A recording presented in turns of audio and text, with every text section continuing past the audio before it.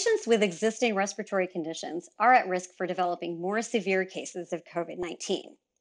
There are a lot of factors that contribute to respiratory conditions, including genetic factors, behaviors like smoking, and environmental characteristics like air quality. A lifetime of inhaling air that is polluted with particulate matter or irritating gases can exacerbate existing respiratory conditions. And even in healthy people, inhaling particulate matter, nitrogen dioxide, or ozone can damage or irritate airways. This may contribute to the likelihood of infection upon exposure or the severity of disease upon infection. However, we can't actually quantify the direct impact of air pollution on COVID-19. In many areas with high levels of air pollution that have had large outbreaks of COVID-19, we also see a number of confounding factors, like high population density, which leads to increased transmission between people and creates larger outbreaks.